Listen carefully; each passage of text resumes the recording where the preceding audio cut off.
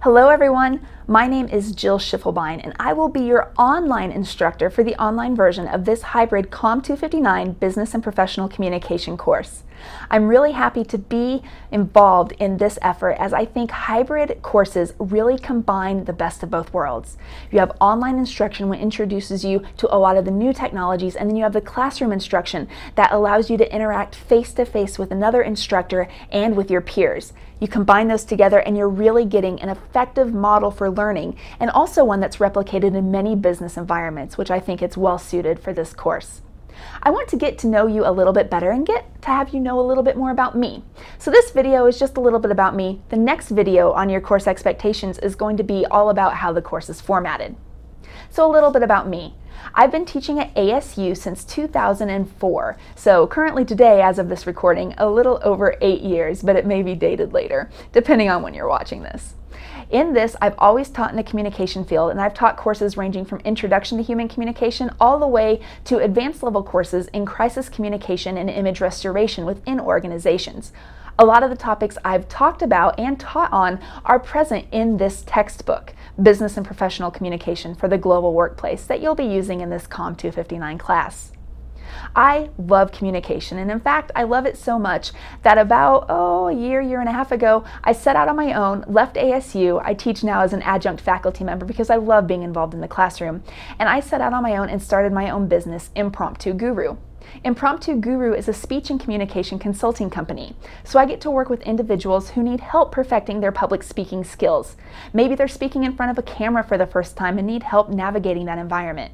Or maybe an organization is having trouble shifting from one technology of communication to another. Or yet maybe another organization needs help with finding messaging strategies to really get their ideas across effectively to their clients. I help out in all of those situations.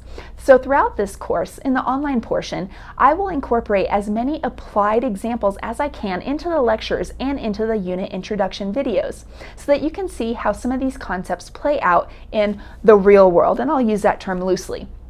But I love what I do in terms of communication, and I truly believe that the material in this class can help you no matter what field you choose to go into. I try to explain the material in ways that not only shows applied applications, but also in simple terms so that everyone, no matter what your experience with communication is, can understand them and then apply them in their own lives. A lot of this course will ask you to be self-reflexive in nature so that you can really think about how things apply to you. In my opinion and my philosophy of teaching is learning is done best not when you just read something, not when you can repeat something back, but when you can actually apply it to an example in the real world in your own life, not just one from a textbook, and even better if fourth you can explain it to somebody else. So throughout this course we're going to get practice doing a lot of those things, and you'll hear more about that in the course expectations video. Just a little bit more about me to make me a little more human and not this image and voice on your computer screen is that I absolutely love to travel, and traveling to different countries and different cultures has really opened up my eyes in the way that other people around the world communicate, and I like to bring a lot of those lessons again back to the classroom. And on the side, I'm an avid cyclist. I really enjoy riding my bike to all different places in the state of Arizona, in California, and hopefully eventually one day I'll get to go ride cross country. That's my goal. But that's just a little bit more about me.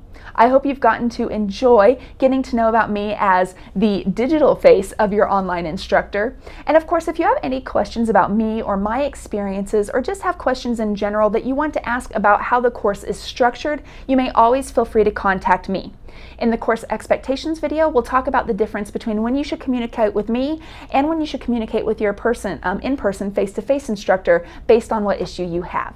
Again, thank you for listening, and I look forward to seeing what all you can accomplish in COM 259 this session.